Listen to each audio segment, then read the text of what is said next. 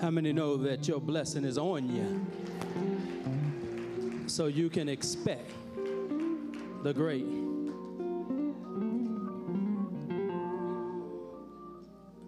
Those of you that have your Bibles, turn with me to Daniel,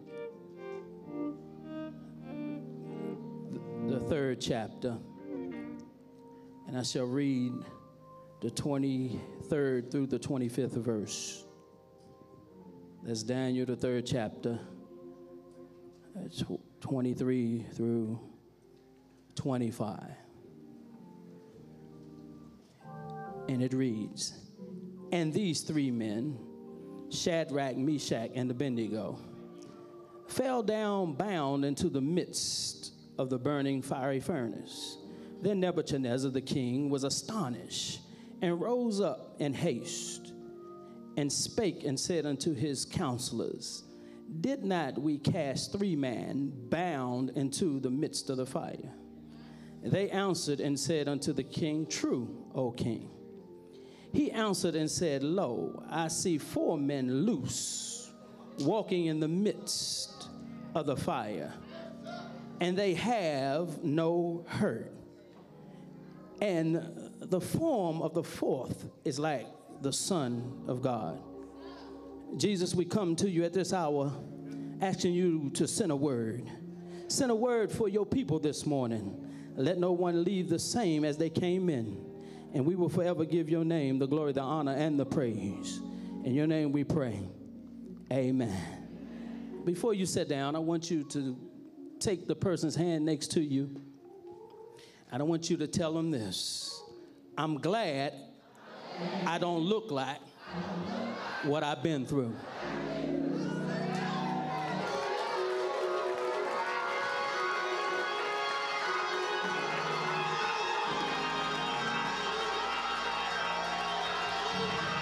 Y'all act like y'all been through some things. Well, find somebody else and tell them, I'm glad I don't look like what I've been through. I can close my book and we can go home because I'm glad I don't look like.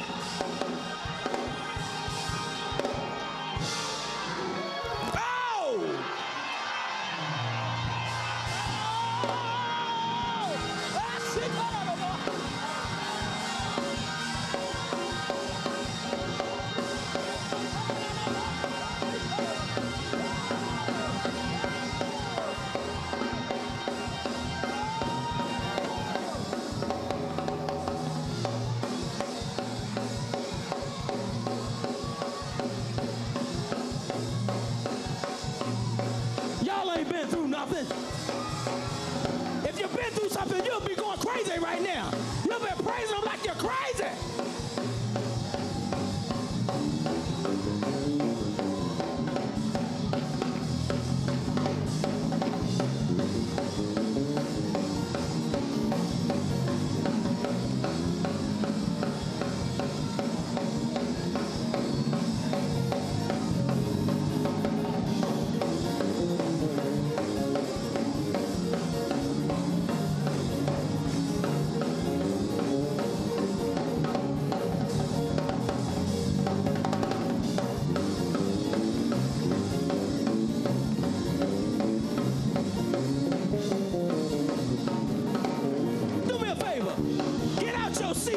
And go tell 2 or 3 people, I'm glad I don't look like what I've been through.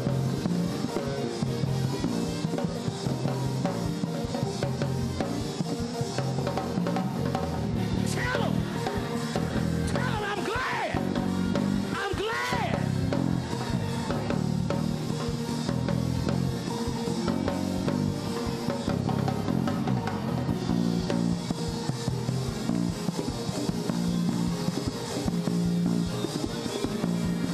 To be turned up this place. Some of y'all been through some tough stuff, but I'm glad. I said I'm glad.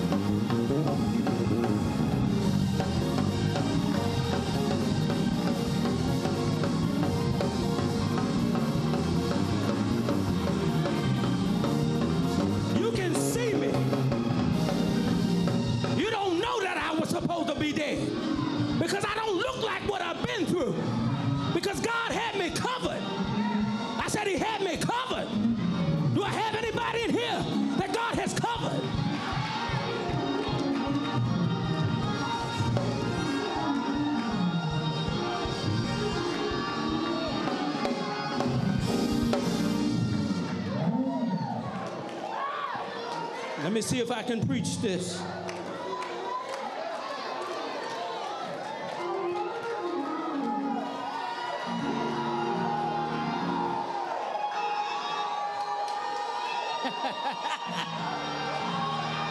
Parker, I'm glad.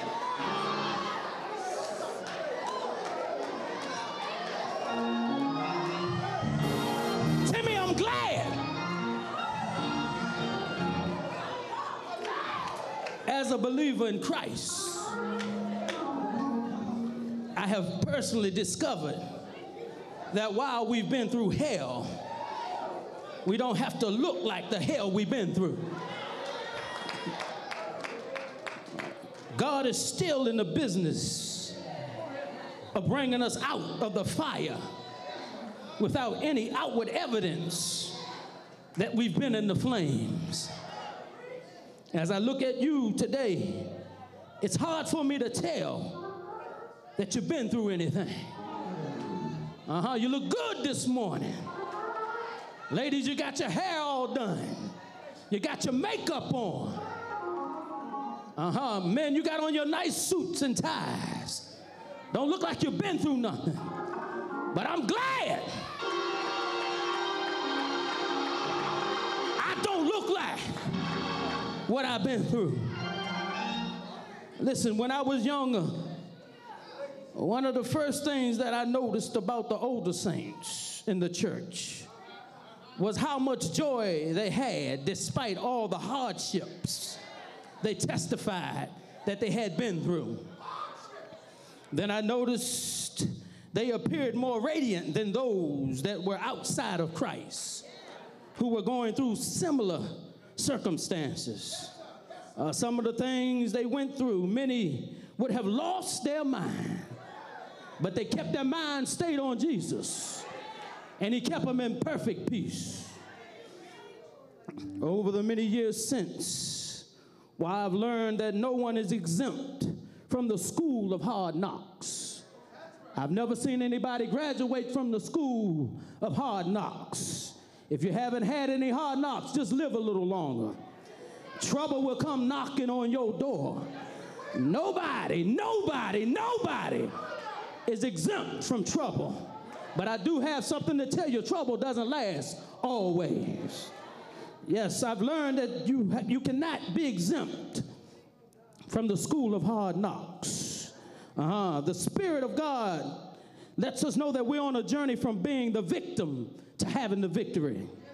Do I have anybody in here this morning that want the victory? Psalm Division 30:5 helps me to understand that weeping may endure for the night, but joy cometh in the morning. Do I have any witnesses up in here? Talk back to me up in here. How many of them had a midnight in their life? Well, as long as you're in your midnight, let me let you know that joy is coming in the morning. And somebody can get their morning time before they leave this building. Do I have anybody in here that want their morning time? So can you just send up a little bit of praise right here?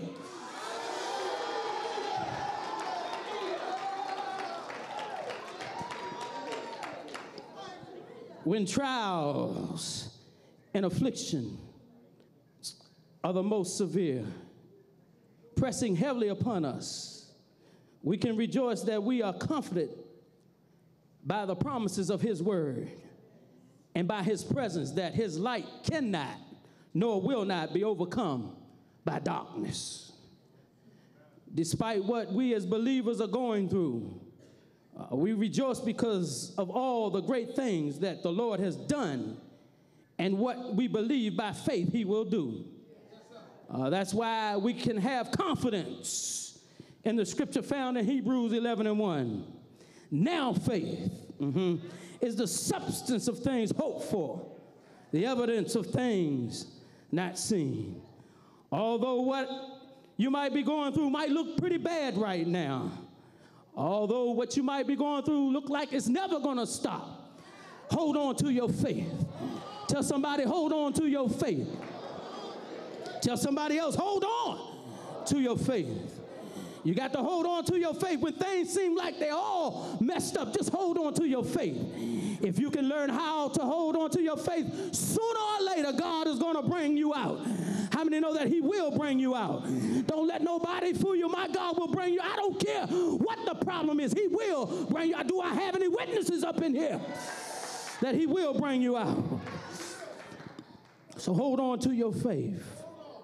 So instead of looking stressed out, beat down, worn out, despondent, and talking defeat, as believers, we must realize, though we be cast down, we will not be destroyed. And we can maintain hope as we go through any fiery trial surrounding us.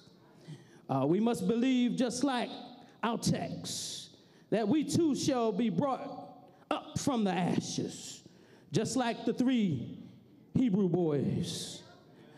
We place our full confidence in his promise, as quoted in Hebrews 13:5, that he will never leave us, nor will he forsake us. As believers, we can constantly sing songs of encouragement. Songs like "This too will pass." Songs like "I don't believe he brought me this far to leave me." Let me go back on you. He never failed me yet. He never failed me yet. Jesus Christ has never failed me. I let the world know wherever I go, he has never failed me. Has he ever failed you?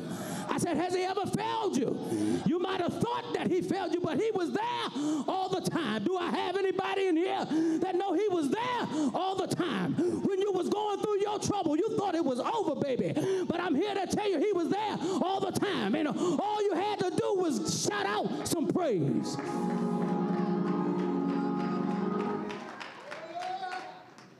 So my question, does anybody have a song this morning? I said, does anybody have a song? Just like the 3 Hebrew boys. After going through the furnace, they should have burned up. They should have been hollering and screaming. They should have been begging to come out. But just like these boys, somebody ought to give God a praise, because the fire that you've been through has not shown any outward physical evidence that you had ever been through anything. Most of you can look back over your life and say, my furnace should have killed me. How many can say that your furnace should have killed you? When your husband walked away and left you with all the children, it should have killed you. When your job gave you a pink slip and told you you were fired, it should have killed you. When the doctor told you there was a sickness in your body and there was nothing he could do, it should have killed you. But do I have anybody in this house that's glad that they don't look like what they've been through?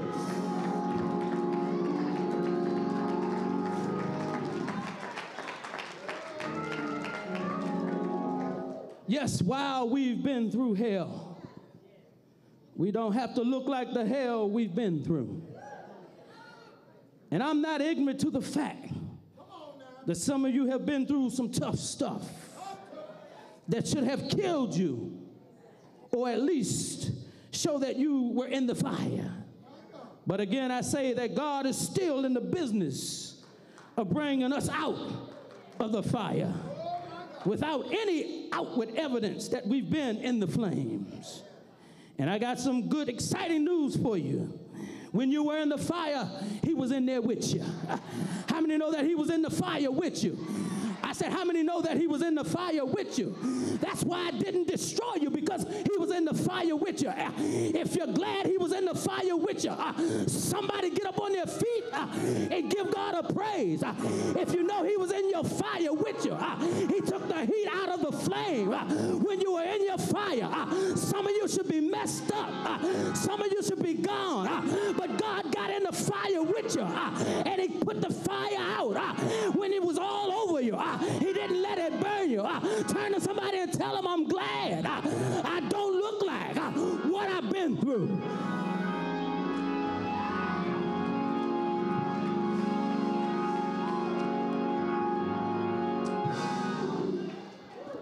I'm glad. You know why he was in the fire with you? Because he knows how much you can bear. Go ahead, devil, turn up the temperature. As long as I got God in the fire with me, there's nothing you can do. Because it's just like I'm sitting in the air conditioner when God is in it with me. How many glad that they got God in the fire with you? Do I have anybody that's going through something this morning? Well, turn to your neighbor and say, neighbor, I got God in the fire with me. And there's nothing the devil can do to me.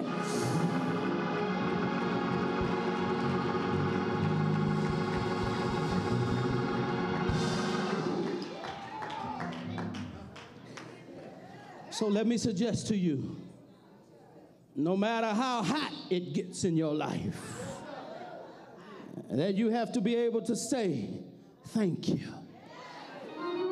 You got to be able to say, I know you're in here with me, God. You got to be able to dance in your fire. You got to be able to praise him in your fire. You got to be able to say, I will bless the Lord at all times. His praise shall continually be in my mouth. Do I have any people in here this morning that can praise him no matter what you're going through? I don't care what you're going through, you can praise him. You got a continual praise in your mouth. I know it's been rough this week, but if I can get about 5 people to get up on their feet and give God some praise, like they're going out of their mind, I declare before you leave this place, God will get in the fire with you, and he will put the flames out, and they won't touch you.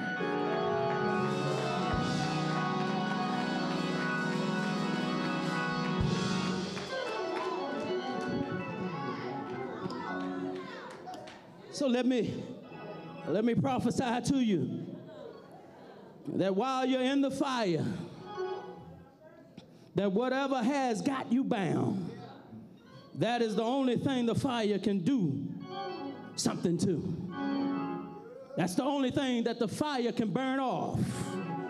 So if you're sick, let the fire burn off your sickness. If you have the demon of discouragement, let the fire burn off the demon of discouragement.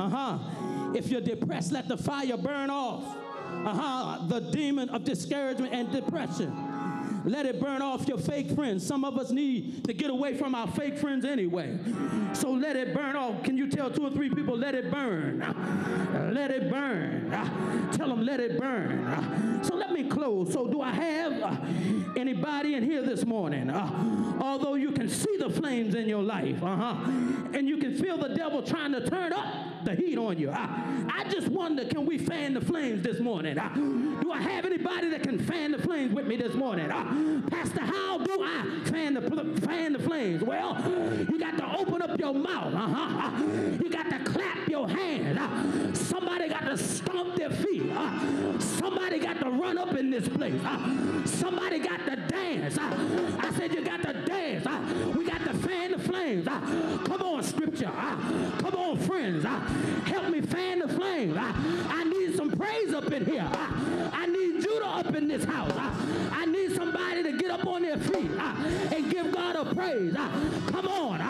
Come on. I said, come on. And when you come out, you'll be able to say, I'm glad I don't look like what I've been through. I said, I'm glad I don't look like what I've been through. Come on, scripture. Let's fan the flames. Somebody dance. Somebody run. Where my runners at? Where my dancers at? It's time to fan the flames. The devil ain't got nothing on us. Come on, musicians. Let's praise him. Let's praise him. It's time. It's time to put the flames out. Where's Judah at? Come on, Judah. It's time to praise him. The devil don't want you to praise him. He want to keep you in the fire. But I declare if you praise him right now, you're coming out. Grab somebody, tell them I'm coming out. Tell them I'm coming out. Grab them and pull them to you. And tell them I'm coming out. I'm coming out. I'm coming out. Tell them like you mean it. Preach it to them. Tell them I'm coming out. Tell them I'm coming out. Tell them.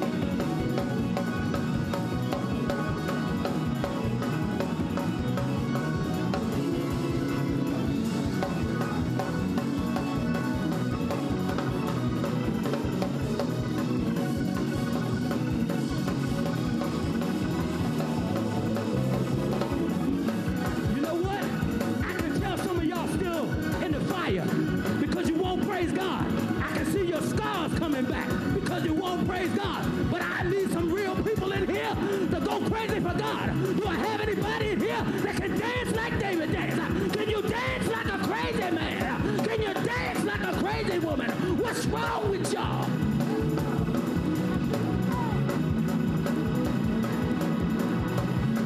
If you see somebody and they're not praising them, say, I see your scars. They're coming back.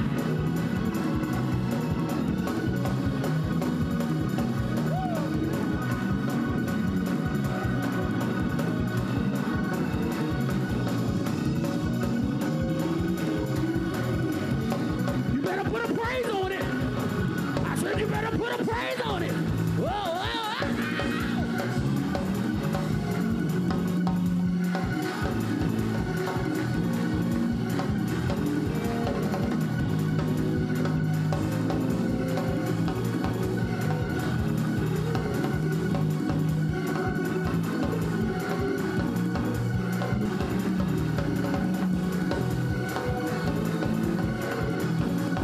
Marvin, you ain't been through nothing. Are you glad? Are you glad you don't look like it? I don't look like it.